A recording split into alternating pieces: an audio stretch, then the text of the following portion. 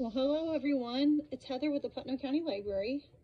Today we're going to be making our train snack. So if you have come in and done the scavenger hunt with the trees, you were able to pick up a train snack kit. And in the kit, you have instructions on how to make this at home, just in case you caught that after you did your snack. So for today, we're going to need a package of graham crackers. Or if you're doing this at home, some of you may have gotten just a couple of graham crackers in a baggie, and that's fine too. So I'm going to put my graham crackers on the plate. We're just going to look for some pieces that will work well, like the rectangles in the squares. You want the bigger pieces.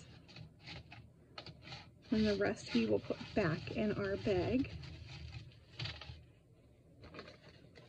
There's another couple squares. You can use the little ones too if you'd like, but you do not need all of them. Okay, and so we're going to lay them out to look like a train.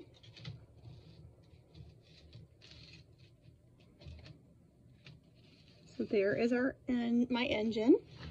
Scoot this over a little bit so you can see a little better.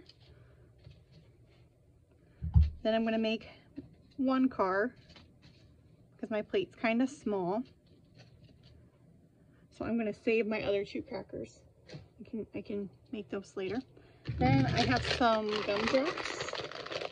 And in your bag you have gumdrops, and you can use those to be your wheels. You should have enough for 4 wheels. And then we have some frosting.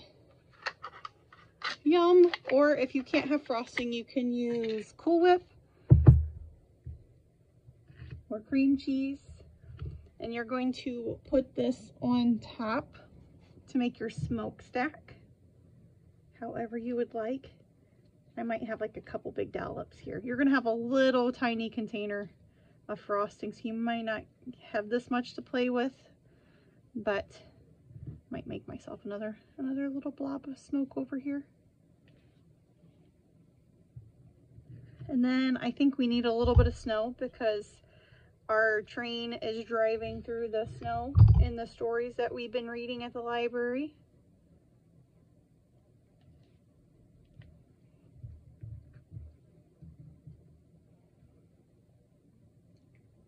And if you have a little bit of frosting left over and you want to use that to hold your items down on your plate, you can do that as well. So that is it. You've assembled your train. You may have a few more graham cracker pieces, and if you have a bigger plate, you're more than welcome to add more. You can even make your snow a little colored if you want. If you don't want it to be snow and you want it to be stones, you can color it too with some food coloring. So I hope you enjoy your snacks. Now you get to sit back and eat it. And come visit us at the library. We'll see you soon. Have a good day. Bye-bye, guys.